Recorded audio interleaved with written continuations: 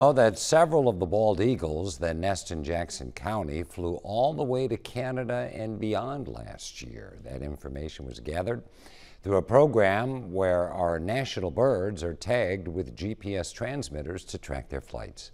Bill Snyder shows us the process.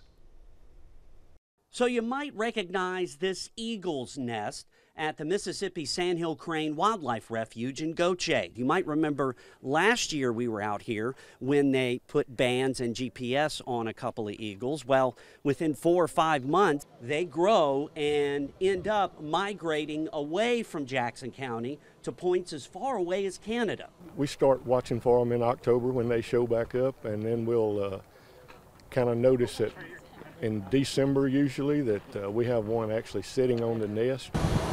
And when he sees the eaglets, he calls in Mississippi Power, the Mississippi State Extension Service, and the Fish and Wildlife Bureau. I think it's a great opportunity for us to get out here and see this firsthand. We really appreciate the partnership that we have with Mississippi State. They come out with the marsh buggy, get in the bucket truck, get the eaglets, then bring them in for banding and testing. So last year was the first year we put a transmitter on it, and we had the 2 nestlings last year. This year we have 2 nestlings, but last year we only put a transmitter on 1. This year with the 2, we can see if they travel together.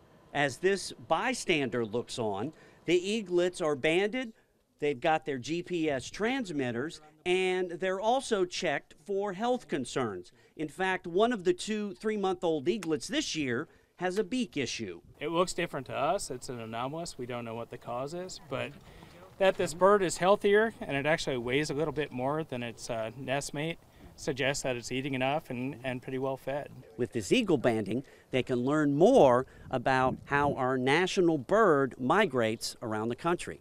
In Gautier, Bill Snyder, WLOX News Now.